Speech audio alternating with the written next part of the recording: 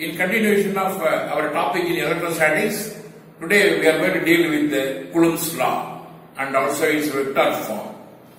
Say, consider two charges Q1, Q2 separated by r distance.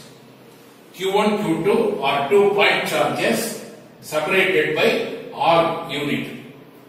There is a force of attraction or repulsion. Here upon the diagram both are positive. So, can you tell, is it repulsive or attractive? Yes, what you tell is correct. It is repulsive because like charges. So, the law says the force of attraction or repulsion. If there is a like charges, it will be repulsive force. Unlike charges, it will be an attractive force. So, the force of attraction or repulsion between two stationary charges. Remember, the charges to be stationary. If it is in motion or mobile, the law does not hold good, remember. Only for stationary charges, the law holds good. So, the force of attraction or repulsion between two stationary charges is directly proportional to the product of magnitude of the charges and inversely proportional to square of the distance between them. Both put together, they give mathematical form F proportional Q1, Q2, F inversely varies with the R square. Combining both, we land at F is equal to some constant into Q1, Q2 by R square. By reducing constant, the proportionality is removed. What is this K? The electrostatic constant or the constant proportionality is given by the value 1 by 4 pi epsilon naught. What is epsilon naught? Epsilon naught is called permittivity, electrostatic permittivity of air, free space or vacuum. Air is a medium. Vacuum is absence of anything. How for both the same is the value you may think. Actually there will be a difference, but the difference is highly marginal. So we don't take the difference. It is negligible, very small. So in respect of air or free space or any vacuum, the permittivity is otherwise called absolute permittivity. Say this word absolute, which means not depending on any medium, independent of any medium. We don't take the medium into consideration. In such a case, it is called absolute permittivity.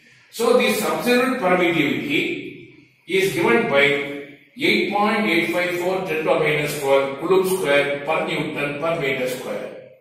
So, this epsilon naught is 8.854 10 to the minus 12 Coulomb square per Newton per meter square.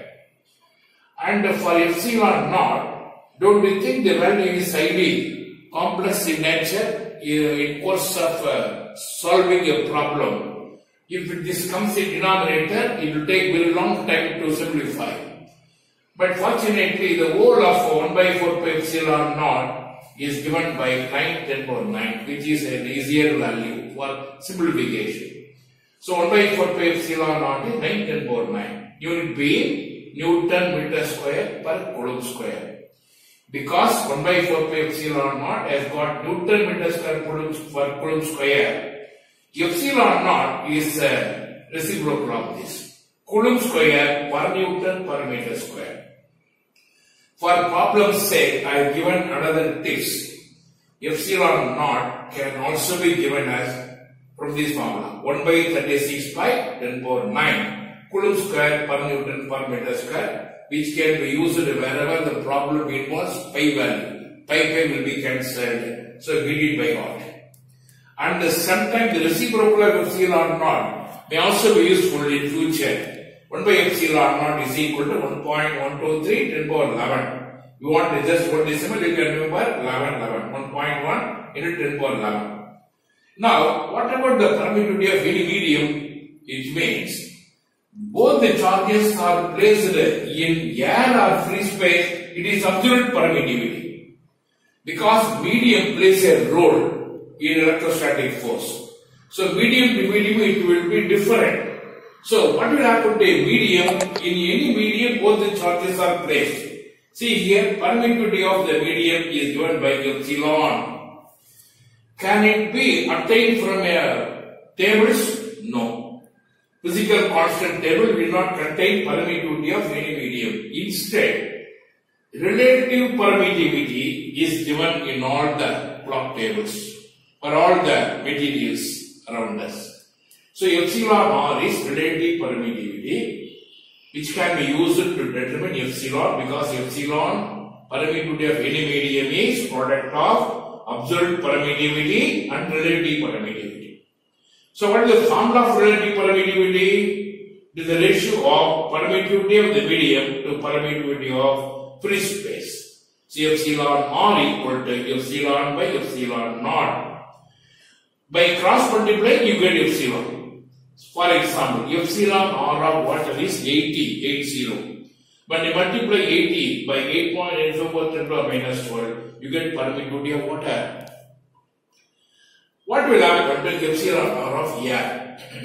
Again go back. See, epsilon R of any medium is epsilon of that medium divided by epsilon of air. Relative permittivity has got a famous name, directly constant.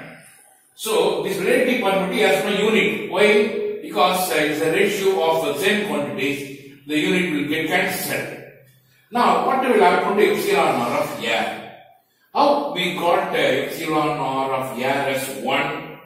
Now imagine epsilon R of any medium is epsilon of given medium divided by epsilon of air.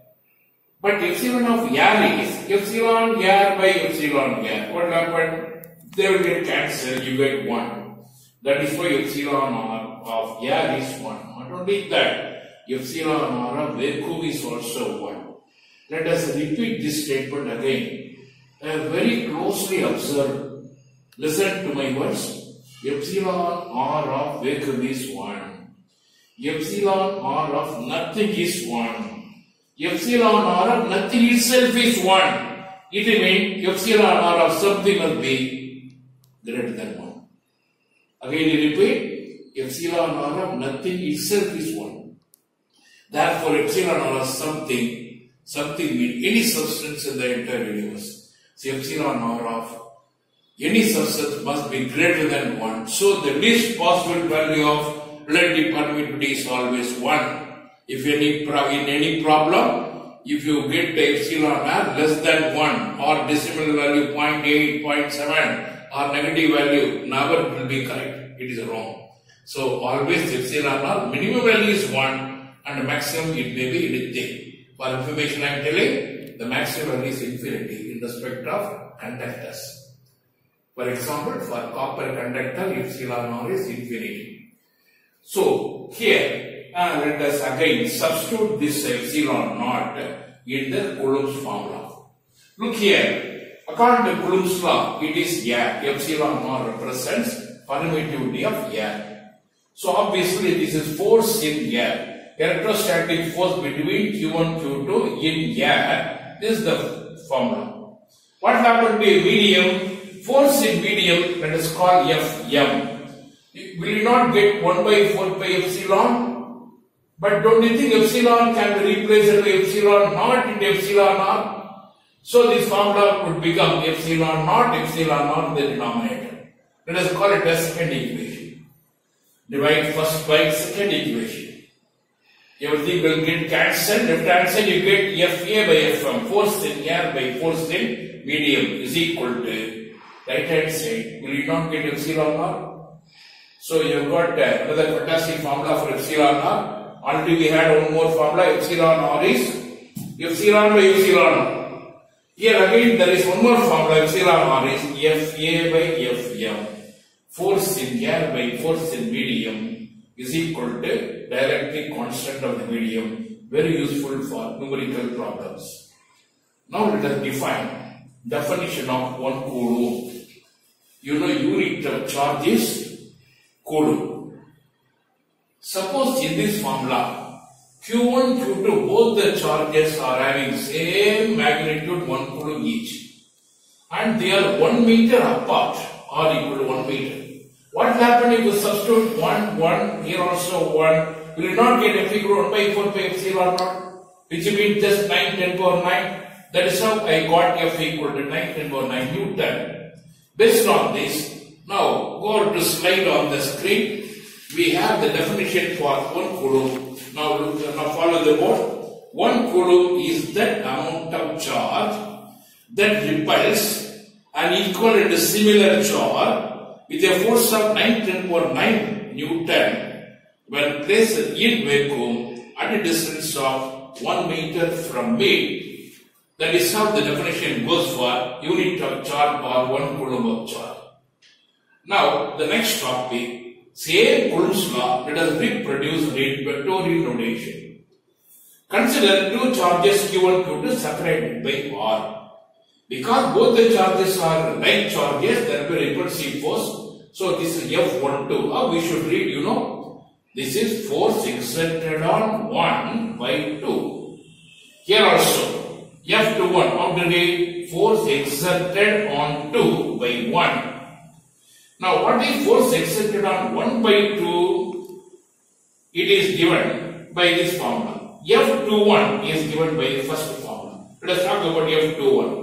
F21, force exerted on 2 by 1 is equal to, as per the Coulomb's law, 1 by 4 pi epsilon naught Q1 Q2 by R square into A. Because this is the vectorial form, we multiply this scalar into a unit vector R12.